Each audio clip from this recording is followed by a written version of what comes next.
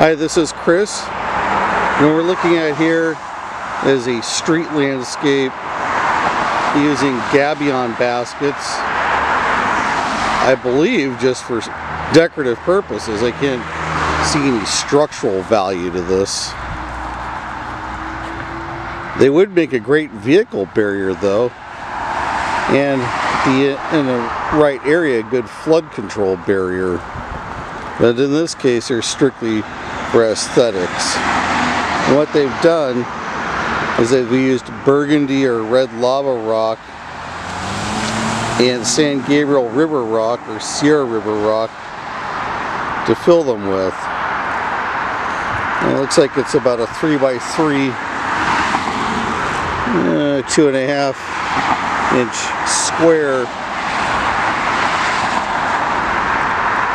You can see these Gabion baskets used as a wall are very, very effective in a design element and for structural purposes. If you did it, say like you had a home where there was a low spot where water might come roaring through, you use a Gabion basket as a 10 or 20 year flood cycle to divert that water.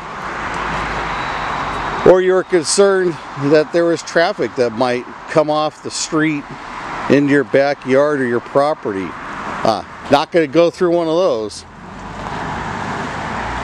So they did is they alternated their lava rock at different elevations of the basket to give it a little bit of character.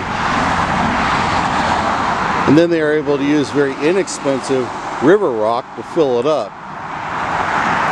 Almost any rock can be used for Gabion baskets when it's aesthetic form.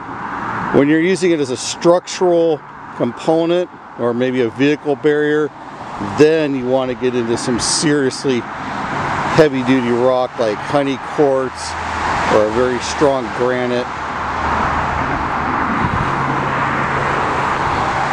Anyways, Gabion baskets becoming very, very popular. Another great thing to fill this up with is large chunks of glass and then put LED lighting all the way through it.